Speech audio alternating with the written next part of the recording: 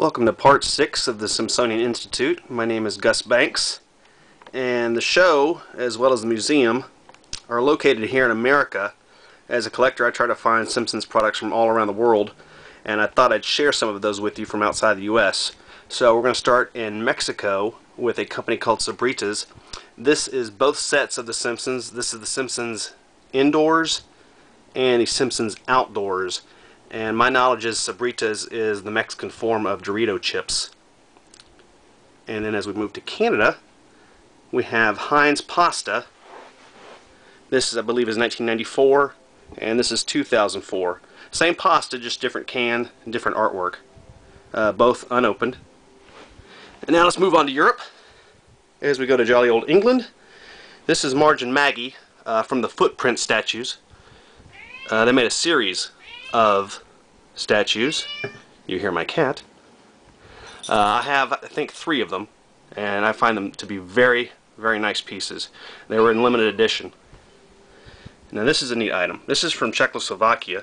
You see back here, as it comes into focus, you can see the word Prague, as well as the date 1994.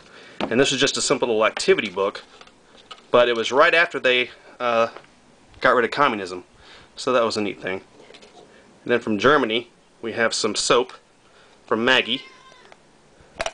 Soap's still in there. And then from France, from the company of Tropico, we have the Bart Simpson ice cream holder.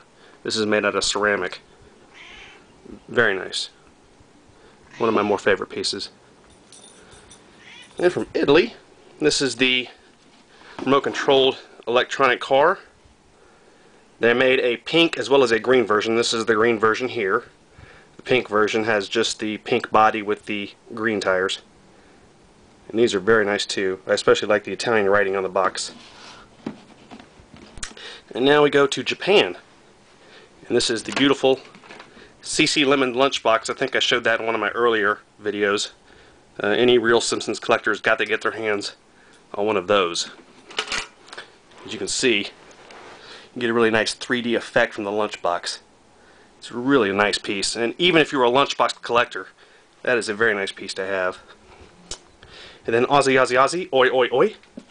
Authentic Duff beer, before 20th Century Fox told them, nope, can't make it. Unopened. And then from Australia, Kraft macaroni and cheese with the Simpson designs. You can see they got the pasta shapes of all the characters.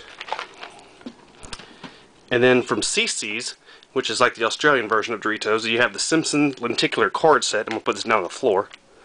You can open it and you get all 32 cards, and they all kind of move. I don't know if it'll work too well on the video, but here's the rare, the 2 rare cards that are really hard to come by. And you open it up and you get some more sets as they're on the pool or the lake. And that is Homer at the nuclear power plant causing havoc. I got that about 4 years ago. Very happy with that piece. So there you go.